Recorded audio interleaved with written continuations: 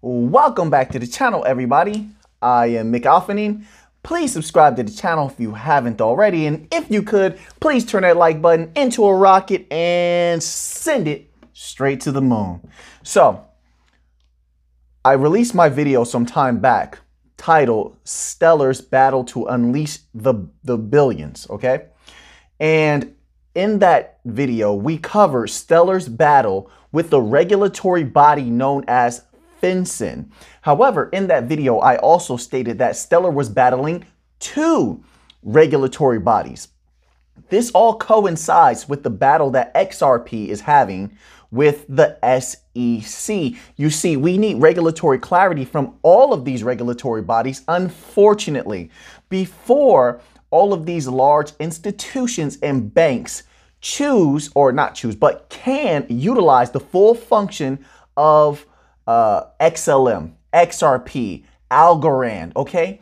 They require regulatory clarity before the full functionality of these protocols can be utilized, which theoretically would result in us gaining hundreds of thousands of dollars, okay, to even millions and billions of dollars, depending on how much of these things you as a particular individual might hold. Now, this is in no way financial advice. I'm not a financial. Here is a tweet from stellar.org's or at stellar.org on Twitter. This is from April 21st, and it reads as such. It says, "We've been stressing the importance of public-private partnerships in developing regulatory policy around emerging technologies. That theme continues as we respond to FATF's draft guidance on regulating virtual assets and VASPs." All right, so now let's click on this link and let's see what this is all about, okay? So here we clicked on the link. It's at stellar.org/regulating-virtual-assets-VASPs, all right? Just in case you want to look it up for yourself. And it is written by Danelle Dixon, who has been doing a myriad of interviews lately that you can look up on YouTube if you just type in Danelle Dixon. Very, very informative. And she is doing a very, very good job, I might say myself. So here we go. Our response to FATF's, that's how I'm going to say it, FATF's draft guidance. At SDF, we often stress the importance of public-private partnerships in developing regulatory policy around emerging technologies. Policymakers who engage with the industry experts to understand the complexity of technologies like blockchain tend to be better informed and in turn make better policy. So we have another regulatory body, sort of like how FinCen began, because we do know that FinCen ultimately, after hearing what Stellar said in their protest against these particular regulations, FinCen began to actually modify what they were going to be doing in a way that is more beneficial to blockchains, in a way that's more beneficial to Stellar, XLM, and every other cryptocurrency out there that is waiting for regulatory clarity, that needs regulatory clarity, okay? So FATF is another body that's trying to pass regulation without even understanding the technology, without even considering collaborating with or learning from the individuals who are creating this advanced technology. Let's continue on. A corollary to that, as we said in our January comment letter on FinCen's self-hosted wallet in PRM, is that the new technology deserves new approaches to regulation. We warn that foisting antiquated rules onto entirely new paradigms doesn't work and can lead to unintended consequences. I definitely agree. And I don't believe that, because I have seen this floated, this idea. I don't believe that the banks are able to create their own digital currencies and separate all of the bureaucracy that is involved with them being the controllers of that digital currency, and yet also still trying to maintain antiquated rules. Also, the technology is not going to be very efficient because they don't know how to avoid friction. They don't know how to avoid spam. there is so much that goes into that. But no, I don't agree with that. So yes, they are going to be needed, and there is going to be regulatory clarity because they will be needed by those financial systems. What has been built on XRP, XLM, Algorand is so efficient, so good. I don't think people grasp this, that it must be utilized in some capacity, even if it's built on top of. It must be utilized. That's just my particular opinion from reading the data. Let's continue on. It says, we warrant that foisting antiquated rules onto entirely new paradigms doesn't work and can lead to unintended consequences like collapses, but we'll go into that another time, especially when regulators act without a full understanding to those new paradigms. We urged FinCen to slow down and partner collaboratively with the blockchain community to develop a tailored framework to prevent financial crime without choking off the promise of networks like Stellar to serve financially excluded populations around the world. To realize both outcomes requires regulators to approach new technologies with an open mind. To accept the regulation must evolve over time. Thankfully, it seems FinCen may now be taking that approach. Okay, so they just wanted to say that to juxtapose that against how FATF is going about it. They're being very archaic. They don't want to evolve. They don't want to advance. They want to force it where FinCen was ready and willing to listen and to evolve, to adapt, to accommodate. FATF has been much more vicious and concrete in their ways, but we're fighting that as you're reading right here. Let's get into that now. So that's just a juxtapose. Let's go here now. But another regulatory body in the AML space, the Financial Action Task Force, has stepped in to take their place. So let's continue. Doubling down on enforcing the old way. So they're fighting so hard to enforce this old way. Why? Because it benefits them and their benefactors. That's why.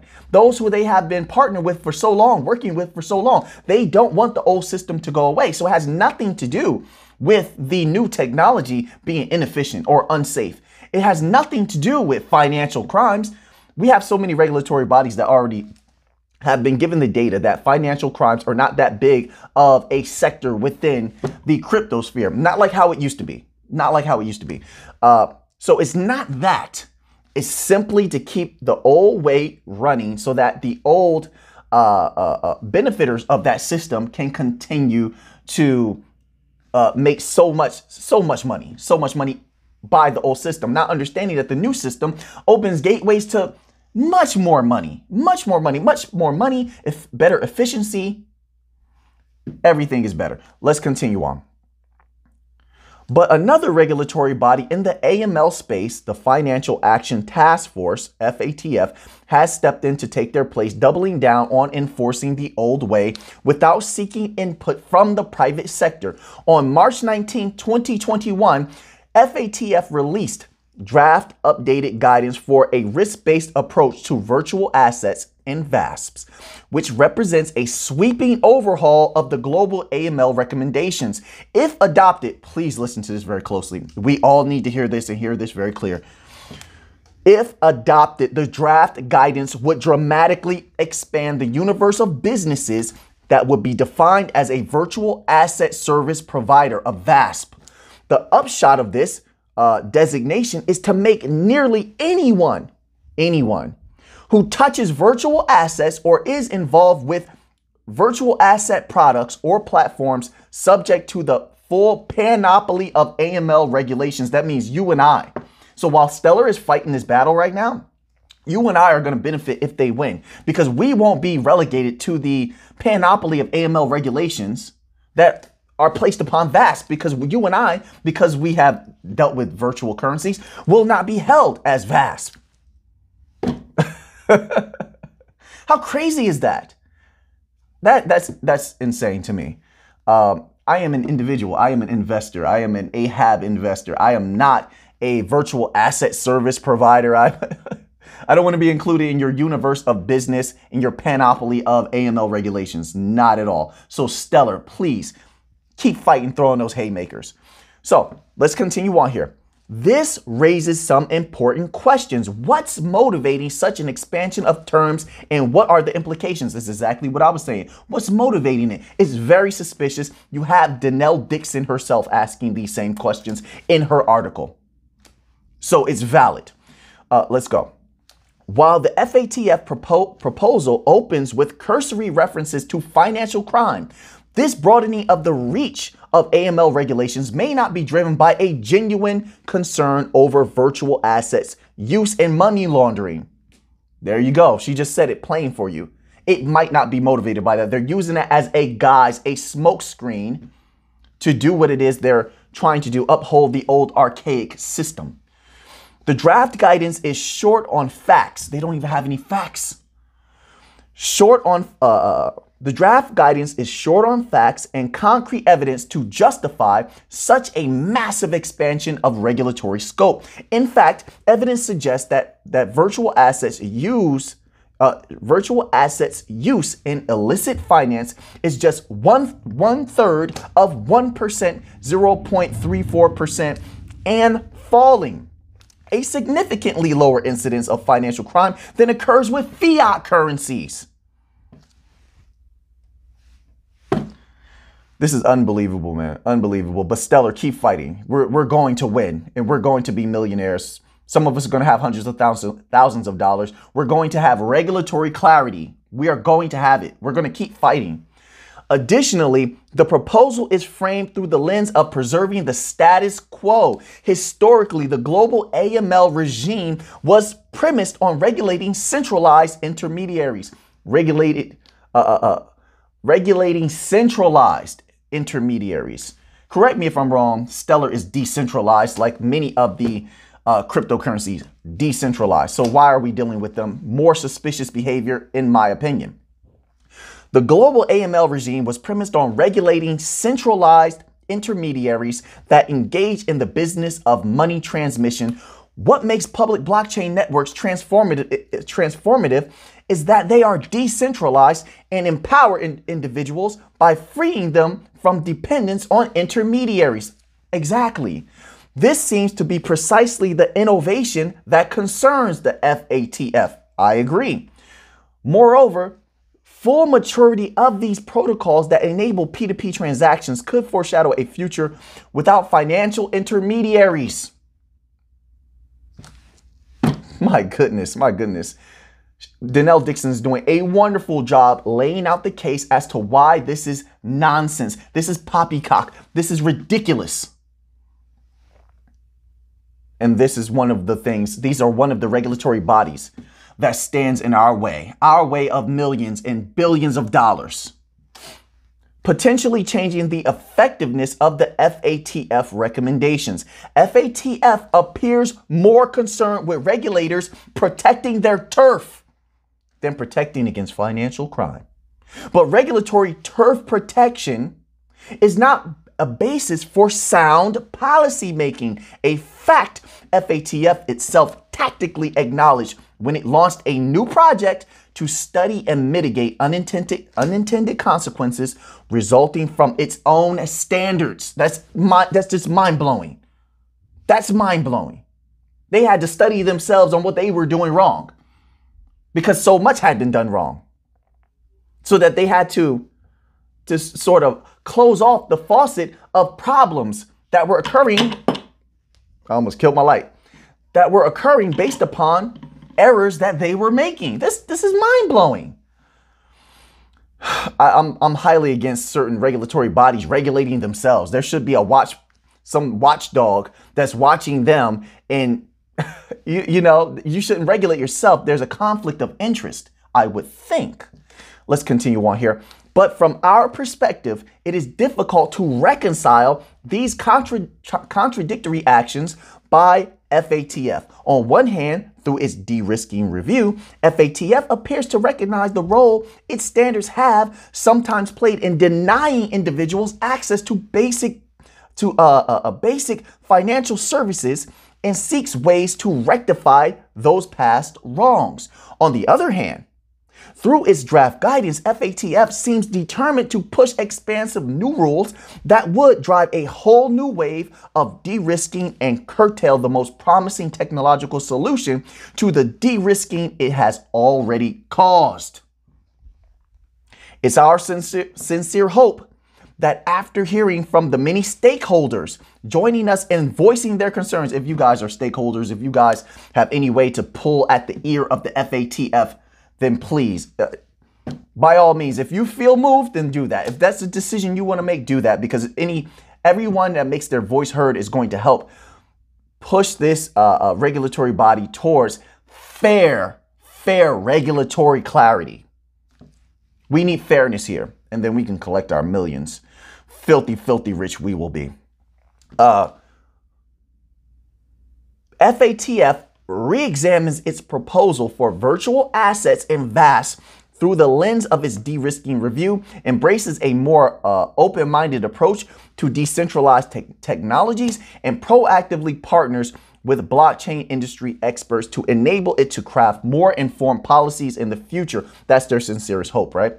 For more detailed analysis of the FATF draft guidance, please see the comment letters filed by the Blockchain Association and Chamber of Digital Commerce, which we are proud to support. Now, there is a link here if you guys want to go a little bit deeper. We definitely can go a little bit deeper. I believe that understanding as much as we possibly can about not just the protocols, but what we're going through as far as regulation, regulatory clarity, these types of things affect us all.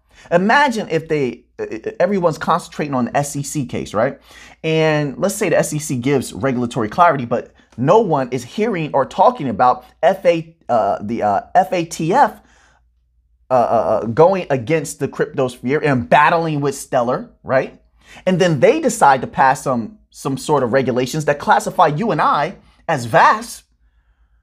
And then that messes everything up, but we never had the opportunity to make our voice heard because we didn't hear about it. Well, Donnell Dixon is posting a blog here. I am making this video. Please share it if you can, and let people know that there are 3 regulatory bodies we are currently battling as crypto holders, as crypto companies, anybody involved in the crypto sphere. We are all having our eyes very closely on these situations because we need to be free.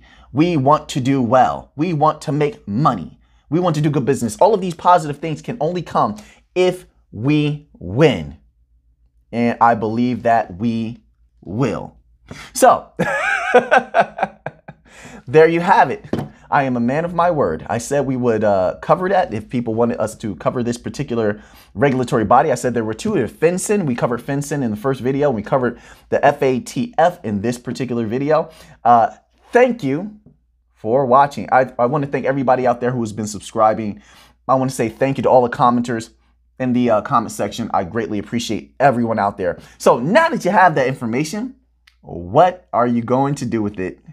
Please subscribe to the channel if you haven't already. I would greatly appreciate that. And if you could, please click that like button, turn it into a rocket, and send it straight to the moon.